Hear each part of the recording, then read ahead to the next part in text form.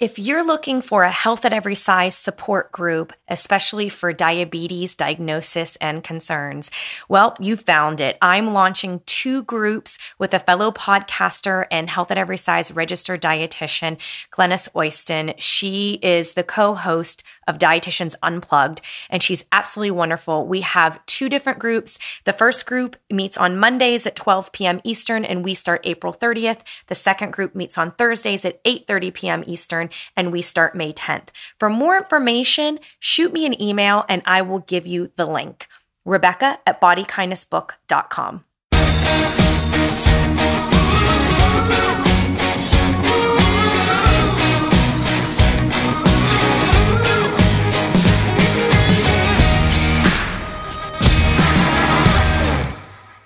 Hey listeners, did you know that you can get a free mini Body Kindness e-course? Visit bodykindnessbook.com and click Get Started. When you give your name and email, you'll be signed up for the course and you get a video, reflection guide, a sample chapter from my book, Body Kindness, and I'll be checking in with you over email. I hope you sign up.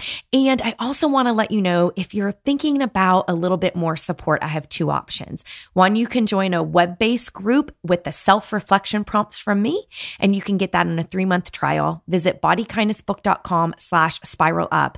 And I do one-on-one private coaching sessions. If you'd like to learn more, shoot me an email, Rebecca@bodykindnessbook.com. All different ethnicities. What we're saying is that if we have more diversity within our field, we are going to just improve our accessibility as far as the patients and clients who want to come work with us. It's going to enrich our practice. We're going to become more effective. We're definitely going to be more inclusive, and we're going to be, if we're going to look at it from a marketing standpoint, we will be more attractive to the public, even if it's media or companies or, the business community or, anything. We're going to be more attractive to them if we have that. And I see it so many times, there is plenty of work to go around in nutrition and dietetics just because of the nature of work that we do affects literally every human being on the planet. So there's plenty of work. It can only enrich us if we look at it from this aspect, because the world is changing. It's not staying in this aspect that it's not going to be diversified.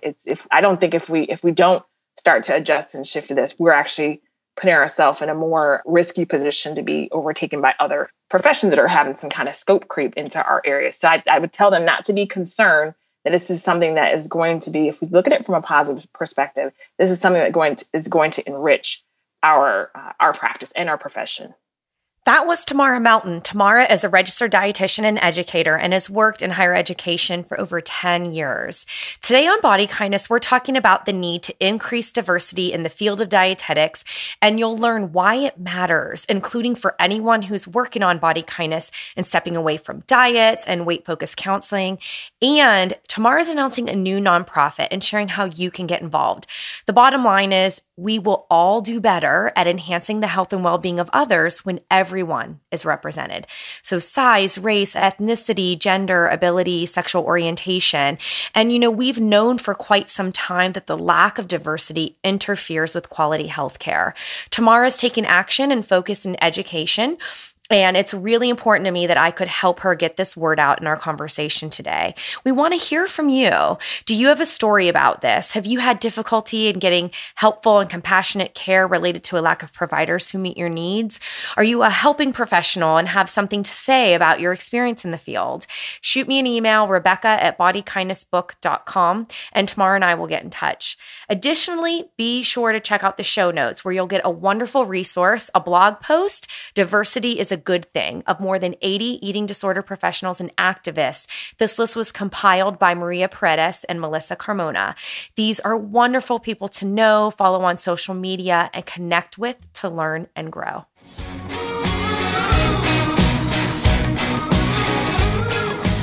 Hey, Tamara, welcome to Body Kindness. It's so great to have you on the show. Hey, Rebecca, thanks for having me. I'm glad to be here. Well, let's talk a little bit about our culture, take it a little bit bigger picture. There are things happening right now that really indicate that we aren't as far as we think we are when it comes to intersectionality and race issues. And I'm thinking in particular of what happened at Starbucks. And I would just love your take on like where we're at as a culture, what is, through the Starbucks example, what is happening, and why it's so problematic? I think right now, because of the availability of recording devices like phones and things like that, we see more visibly now situations that have been going on to people of color or affecting people of color in this country, across the world. So like the Starbucks incident where, two Black men were waiting for a business colleague, and, the manager of Starbucks asked them to leave. But there are things like that happening all the time. And the woman who actually recorded that at Starbucks said she wanted to do it because Black people say that happens and people don't believe them. And my husband and I actually just had an incident like that this past weekend. We took our daughters to the ballet here in Atlanta for the first time. This is their first ballet and they love ballet. And it was last minute. So they had on, they were well dressed, but jeans and t-shirt. We didn't have time to do like a fancy dress and everything. But we get to the ballet and the lady who's helping us to actually seat us, she looks down at our girls and she said, oh, well, they can't read, so they don't need any programs. And my daughters are 4 and 6. And it was interesting just to kind of hear her so flippantly say that and make this assumption about them. And my husband actually said to her, no, they can't read and they need a program. And she actually pushed back and said, no, they probably can't read. And he said, no, they can read and they need a program. And it doesn't matter anyways. They should just get one.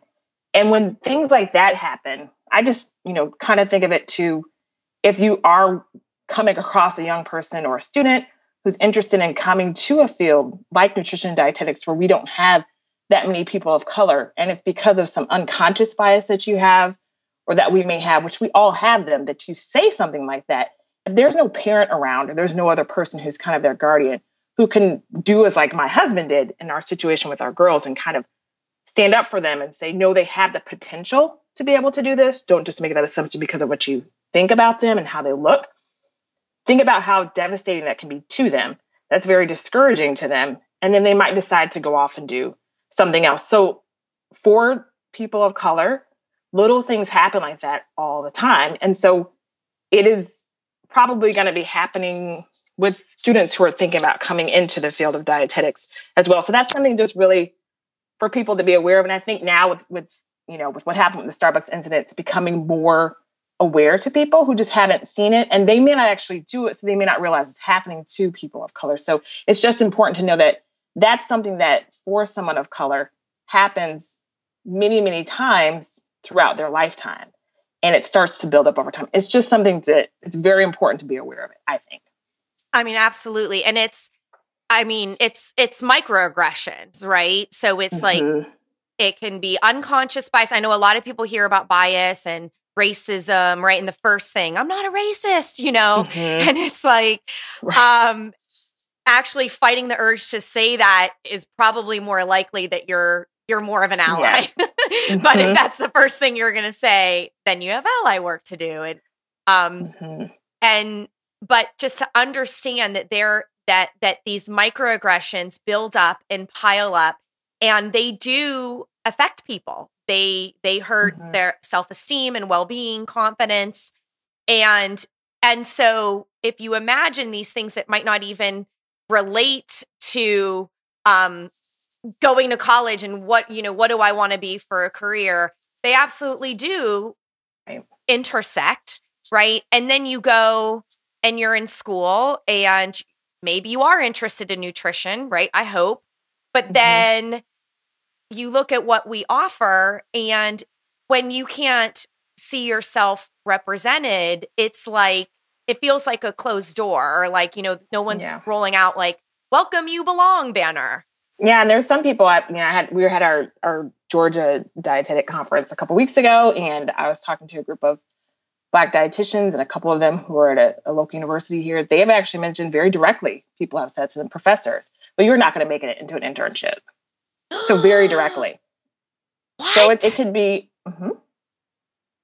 yes. So it's sometimes it's very direct. People are saying things, and sometimes it could be unconsciously they might be saying something, but no, there was 2 different women who were mentioning the same professor who's obviously teaching in a university. And this is over the span, I think they have several years between them, attending this university. That's just horrible, and I mean, I think it hurts us all, right? Like So we're talking specifically both about being registered dietitians, right? Part of this medical community, but the medical community exists in the culture. And we're supposed to be about not doing harm. We're supposed to be about helping people. We're supposed to be about connecting people. We're supposed to be, about healing and growth. And how can we do that if our profession doesn't look like the rest of the world? Right. Yeah, it's not just, it does, research shows that patients do better when they are working with professionals, healthcare professionals who are from their same culture. And it doesn't have to be everybody who works with them, but just someone who can identify with them within that spectrum. And we think about with food and nutrition, it's something that, touches, it has so much of a basis in the culture of someone and their values that it can only make sense that if we diversify it, that our profession, that it's going to help to meet the needs of the communities that we serve. Yeah. I mean, I'm 100% on board with that. And I also think that I feel like I've heard about diversity ever since I became a dietitian. And I thought it was a lot of lip service. I'm like, I don't think we're any more diverse. And I've been a dietitian for like 20 years. So I'm not, I don't know if it truly takes this long, or are we lacking true effort to really pay attention to, put enough resources and pay attention to the true gaps. Do you have any thoughts on that? I do think that I have similar feelings to you, that I have been a dietitian for a little over a decade now, and I've heard about the increases. We need to increase in diversity, but not really true action. Looking at barriers, we talked about barriers for students of color and what they have to deal with. They kind of come out kind of behind the eight ball in coming into their programs, at least in college and things like that, and then financial aid and all these other different things that are going on that could affect them reaching their goals. And what are the programs or the resources that are in place for them to actually address those needs that they have? And that I haven't seen change very much. I do know there are definitely DPGs that are out there that are focused on, that's focused on Blacks in dietetics, and LIDOM, that's Latinos in dietetics. And there's other ones that are focused on other groups, like for Muslims or for people of the Jewish faith and men and different things like that. But as far as really focusing on for diversity, as far as race and ethnicity, I haven't seen the needle move very much either. I do have to say at this point, and this is someone who's been involved in these organizations, they are full of people who really want to make it happen. It's just a lot. It's a lot to try to take on. And there's a lot of competing resources for any funds or anything like that. And I get that. But I have to say, it feels like it's been, at least to me, in my perspective of it, a lot of lip service. I haven't seen much change in going from FNCE, my very first one when I went in 2003 in Anaheim, to the one that I went to in Chicago last year. Yeah. And I think that when there's a lack of change, it can be very frustrating and deflating.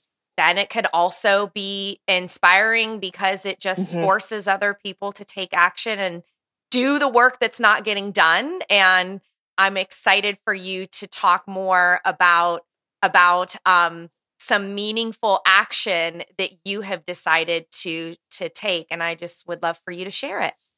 Yes, I'm very excited about this. And I hope as a story, years from now, we can look back and say, this is what happened when Rebecca and other people were involved with this. But so I've been having this, since you and I met at FNCE last year, and some other things that happened in the month since. And I thought, well, what could, younger people and young professionals and students, maybe later in high school or coming into college, what do they need if they're of color to be able to be attracted to the field of nutrition and dietetics, and then actually be successful in completing their studies and actually going on and practicing? And so I said, they need a community. They need an organization that will foster this and help to mentor them and provide them resources and give them examples of dietitians of color who are in practice right now. And so I thought of the idea to form a nonprofit to do this.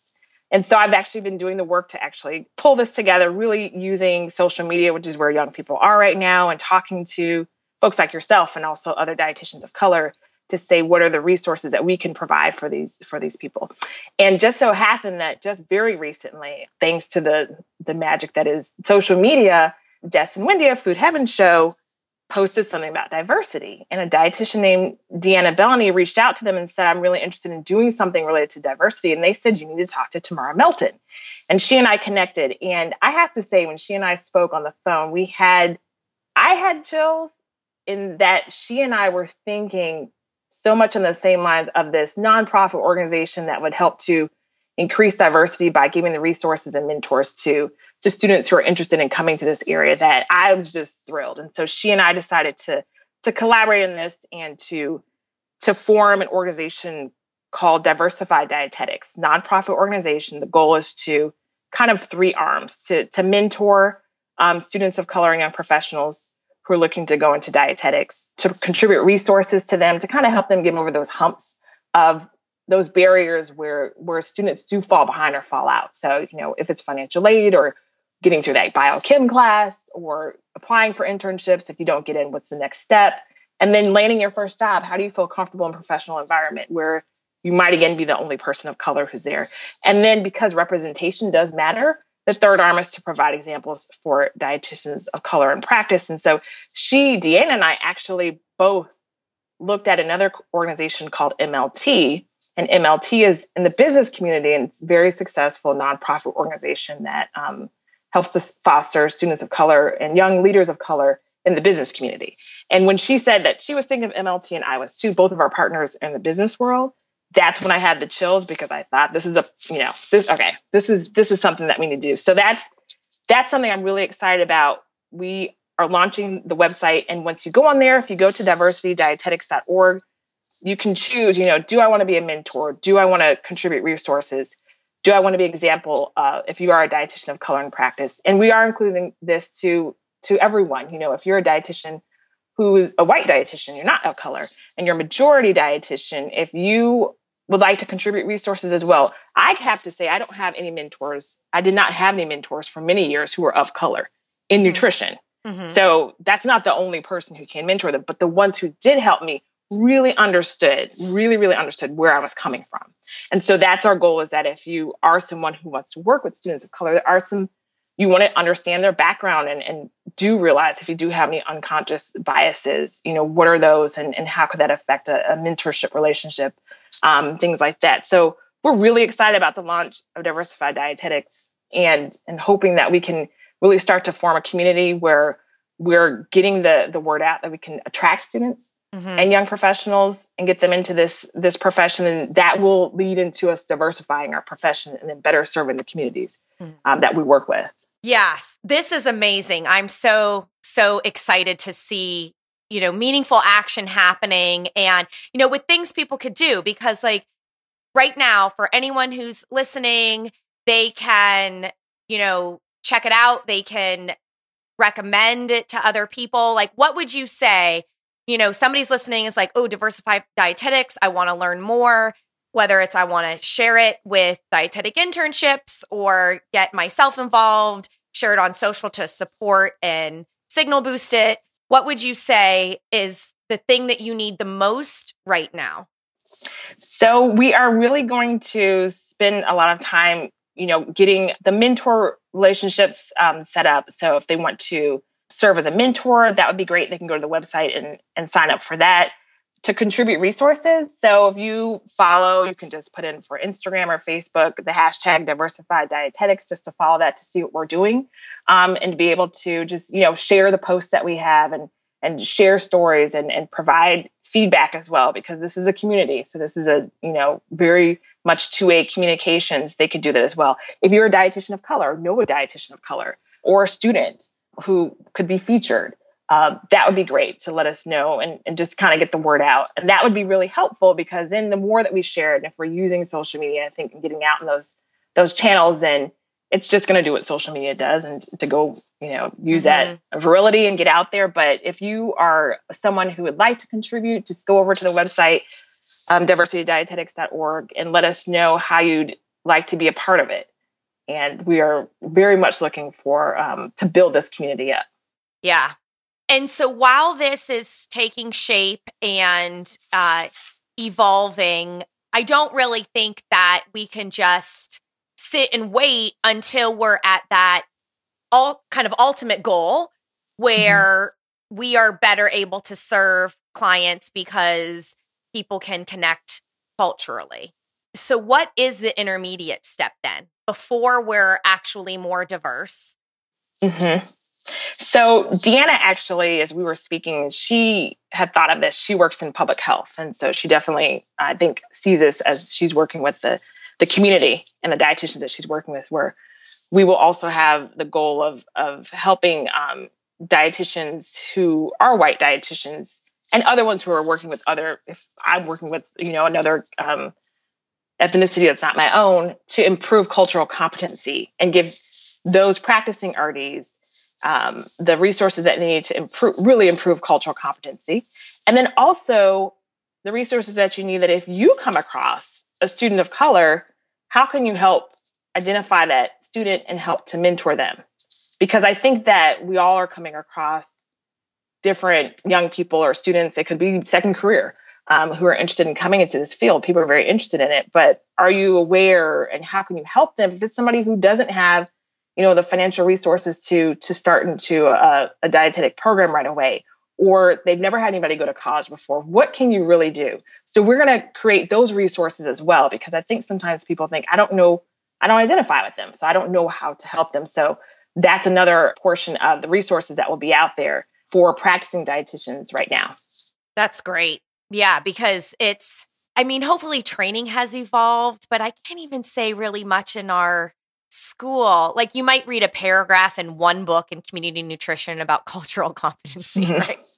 Mm-hmm. But not, it's the same way dietitians might, well, I don't know the same because we really should be better trained, but you know how dietitians complain that doctors don't get any nutrition and then they dole out, go on Whole30 or Paleo, we get mad. It's like, it's just an inadequate, our needs aren't getting met and the community needs aren't getting met. And so we need to, do what we can to create positive change. And what would you say to maybe, my guess is that there's that kind of response, right, from, the dominant thin white female dietitian who might feel like either like, I don't get it, or like, oh, like, what if I, what's that going to mean for my future? Like some uncertainty that they might bottle up inside, and that fear might keep them from supporting this very important change. Do you have any words of wisdom that you could share so people don't confuse what this is? Yeah, I definitely would ask, dietitians to remember who we serve, and it's everybody who eats, and that's everyone on the planet. So there's plenty of work to go around. And I think that, in westernized nations, it's just becoming more diverse. We are going to be more attractive to all audiences if we are more diverse. I mean, you can't help but look out there and see, people who are quote unquote nutritionists or naturalists or whoever they are. If they're diverse and there's a diverse community, they're going to go to them because they look like them. So if we increase our diversity within our own profession, we are going to further elevate that we are the experts, because we are the experts who represent every group that we're working with. And there's going to be plenty of room for us all to work with all different ethnicities. What we're saying is that if we have more diversity within our field, we are going to just improve our accessibility as far as the patients and clients who want to come work with us. It's going to enrich our practice. We're going to become more effective.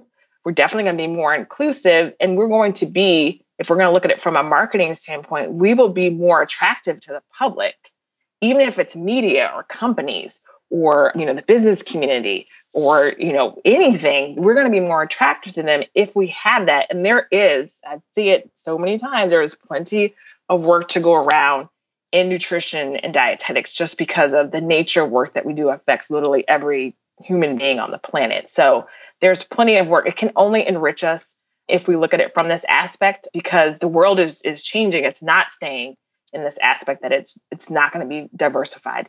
I don't think if we don't start to adjust and shift to this, we're actually putting ourselves in a more risky position to be overtaken by other professions that are having some kind of scope creep into our area. So I would tell them not to be concerned that this is something that is going to be, if we look at it from a positive perspective, this is something that is going to enrich our practice and our profession. We haven't talked much about size diversity, and I would also look into that, the intersections of size and gender and race and sexual orientation, which are, I think that they're all very important. I wonder if I'm just openly wondering here, but, just knowing, me coming from, a strong health at every size space, I'm really wondering how our field will respond to the clear need that we also need dietitians at higher weights. It's so funny that you said that, because as I was just speaking before, I was thinking, the diversity amongst different cultures and ethnicities means diversity in size. And so I know, in the African American community, larger size women are celebrated. They're seen as attractive. In Latina communities, some of them as well. And I think that is going to shift and change what it means to be, what is the look of health look like? Not just, your skin color, but your size and your shape, because that's something, it's just genetics, right? It's something that we've seen that varies amongst different ethnicities. It's so funny that you thought of that too, because I was thinking, I'm like, that is something that's also going to make us seem more realistic to people. If we have more diversity, there's going to be, with the inclusion of other ethnicities, we're going to start to see this variability in size and shapes that just comes with different cultures. And that has to be a good thing too, because that now says to the public, wow, there are different ways and there are different sizes that I can be at and still be healthy. And I'm not fighting against my genetics and the way that my mother is shaped, or my grandmother was, or my daughters will be, or things like that. And I can fit into that idea of what it is to be healthy. Yeah, absolutely. We really need to see diversity in all areas and all the beautiful intersections. And, back how we were kind of talking about representing our population, what is really interesting to me to see how, I would say this wave of body positivity is growing among dietitians. And so you hear some dietitians embrace that. You hear others, also embracing health at every size, which I love, right? And so I love seeing this growth of like anti-diet. And of course, because we're not trained in that, it's a whole learning and growing process that happens. But what I find really interesting about all of that is that if that matters to you, it will also matter to advocate for what we're talking about here in the diversity space, because you can't really take down the things that upset you about our diet and wellness culture without tackling the idea that there's something wrong with you if you're at a higher weight, that you must be sick, you must be knocking on death's door, the weight stigma. Like, we have to understand that we need to address weight stigma too, and the intersections of weight stigma and, oppression based on race and gender and sexual orientation and stuff. And I was on Instagram the other day, and there's an Instagrammer I follow. Her name's I Am Ivy Felicia. And her post was, have you ever noticed how many, quote, healing and wellness brands erase larger bodies? And I won't read the whole thing. I'll link to it in the show notes. But she says, something's wrong when people and brands who claim to offer healing and wellness totally erase larger bodies from their marketing offerings and scope of practice. If you're not a larger bodied fat person, then you might not even notice that the void exists. However, I invite you to take a look at your favorite wellness accounts and see how many people of size you notice in the visuals. Just like people of color have been erased for years, people of size experience the same erasure. You will very seldom see larger bodied person in the visuals of those healing, wellness, holistic brands you love so much. Why is that? Because wellness is associated with whiteness, thinness, able bodies, and wealth. And there's more, but I was like, boom! Yep. And so, I mean, that is the intersection. So she goes on and she identifies she's a fat woman of color. And so if you think about it, coming from her and her lived experience, and she does body relationship, she's the body relationship coach. So she does body image healing work, and she's looking at these spaces, not seeing herself represented, and making this connection of how the whole idea of wellness is upheld by thinness and whiteness and able-bodied people. And that needs to be busted. Exactly. And dietitians are in the wellness space. We're in the wellness space. And if we don't see that's a whole nother show I feel like we could go into for that. If we'd start talking about, when you do equate where we, especially in Western culture, have decided that what wellness looks like, it does equal wealth. And we know that does not track with a lot of people of color. It does equal thinness. That does not track necessarily with a lot of people of color. It's just so many things. There's so many societal things that they don't connect if you're just having this one ideal. And you're right that the crushing part is the erasure. And when you're of the majority, you don't notice it, just like she said, that Instagrammer said, when you are of color, let me tell you, it's one of the most glaring things that you see all the time. Can you speak a little bit more to that? So it's, I can say personally for myself, I read this about a gentleman who was writing about this, a Black man, he's a businessman. He's saying, what we think about if you're in a professional meeting, if you walk into the room, the first thing you do is you do kind of a scan to see, is there anybody else of color? And then maybe if you're a woman, you check as well. And then you're trying to see, well, maybe the help is of color. And then that lets you know, how do I need to comport myself, especially if it's with people that I'm not very familiar with, or if you're walking into an elevator, especially if you're a Black man, do I need to step back off if I'm making anybody feel uncomfortable maybe? So I might want to go in a different direction. Or if you're of color and you're a student and you come into the room and you realize, okay, if there's another student of color, okay, I don't have to be the only person to represent for my whole race while I'm here. There's so many things that you're thinking about that for me takes up brain space. And so I know for myself, I work in data analytics. And so when you're layered, trying to even process data analytics in a meeting, but I'm also layering on top of, oh, did she say that to me because I'm Black? Are they assuming I can't do this because I'm a Black woman? Just think of that every single day. Your day is layered with those thoughts.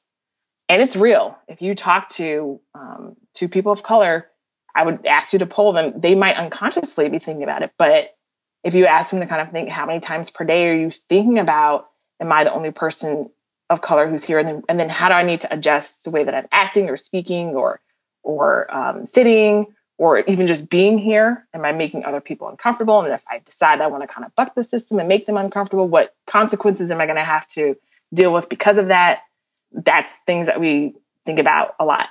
I could really see what you're doing with diversity and dietetics. I could see that actually ends up being one of the primary ways you end up helping people who are participating is the resilience to the microaggressions.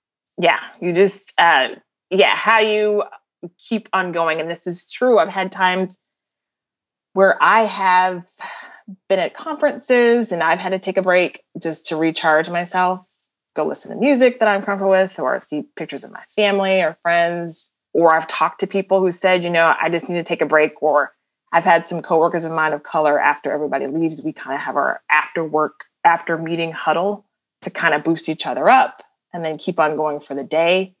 And so, yes, doing this diversity work just gives people of color somebody else who might understand what they're going through.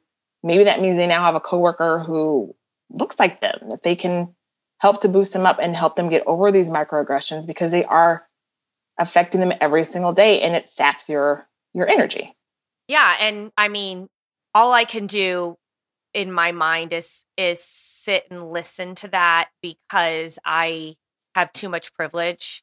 And there are, one of the key ways in my life where I lack privilege is in the past for me now, but it has to do with financial, which research wise is, like we had food stamps and everything like that. And research shows socioeconomic status is a big barrier to health and well-being. But what I find really interesting about it is that it's an oppression I can hide.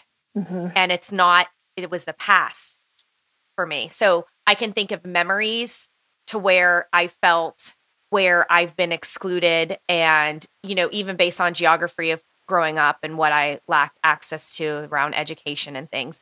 But I have an education and I have a job and I am financially secure now. So there is no way that I can really say I 100% understand what that experience is like to have regular worry about how am I acting in this room and how do I need to change myself to be better accepted in this room. And that it sounds very stressful and very unnecessary. Yeah, and it is. And I think for myself, I grew up and went to majority white schools. And when you're a little kid, you don't notice it. It's probably when my family moved to the South, and I definitely noticed it because ironically, I was in a Black school, but told I talked too white. So then I felt it there.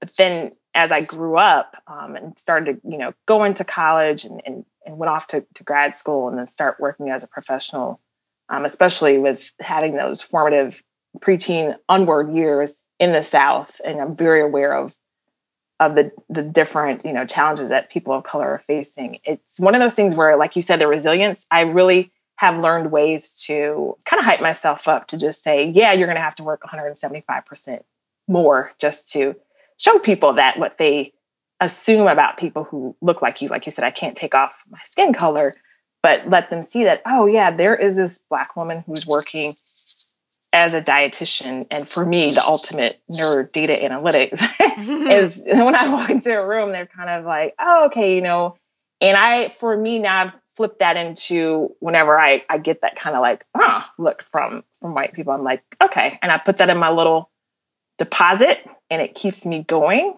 But that doesn't happen for everyone. And that's my personality. And I very, very much recognize that for some people, it just becomes too much and they just can't handle it. And especially if they have other stressors in their life, like all of us do, right? They're trying to take care of their family and things like that. It can just be a bit too much. And so that's why I think creating a community where people can feel safe and they can feel like someone is understanding where they're coming from and helping them to be successful. Not giving them a handout, but just realizing I need a little bit more because I've got a little bit more coming against me. Then that I think is really important. That's just the kindness of being a human. Yes. And that's what it all comes down to is we have a common humanity. And I think if there's one thing I would hope all humans want, it's to leave the world a better place than we inhabited it. And there are ways in which we do that every day. And there are ways in which we really screw that up. And this is one piece of a way where we can look to make things better. And I think that hopefully for any listener, I feel like my takeaways are, listener who's not a dietitian, who's listened this far, understand that any difficulties and struggling you're having around body kindness, self-love and acceptance, kindness toward yourself, that you're not born with that. It's put in to you systemically, culturally, in your family systems, schools, all of that. As we touched on, hopefully it resonated about how that there's this whole wellness culture that idolizes and holds up thin white women, but also it's oppressive. And then it excludes people of color and of size from getting to participate in wellness, which is part of what makes wellness sick, right? And and look at, dietitians they're food and nutrition experts, and they're everywhere in hospitals and communities doing nutrition informatics, writing, and if there is no diversity there, if it's really, really poor, then it is part of the problem. It is complicit of this system of this sick wellness culture that doesn't actually really help people. I mean, you're taking it and you're running with it and you're getting people involved and you are going to make a difference with this Diversify Dietetics. You're going to make a big difference in helping, create change that matters in the field of medicine and in our culture. Well, thank you. I'm so excited you and I met way back when, it was years ago, but in Chicago, and had that connection and that you listened. I think that was so heartwarming to me, and probably one of the kindest things that you could have done. Probably didn't even realize it at the moment, but it just was one of those many times where somebody kind of boosted me up, and I thought, this is important work to do. So I'm really excited about it, and really hope that people embrace it and can be a part of this community too. Well, I fully support it, and I hope that we get lots of interest. And I just want to say thank you so much for talking to me today. And what's the website again where people can follow up? The website and on Facebook and Instagram is diversifydietetics.org is a website, and the same thing, Diversify Dietetics for Instagram and Facebook. Wonderful. Thanks so much. Thank you, Rebecca.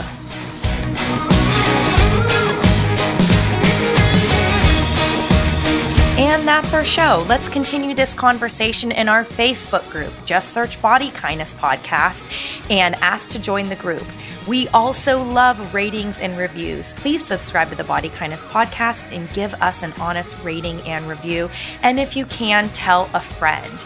If you'd like to support the podcast for the 2018 season, please donate at gofundme.com/bodykindness.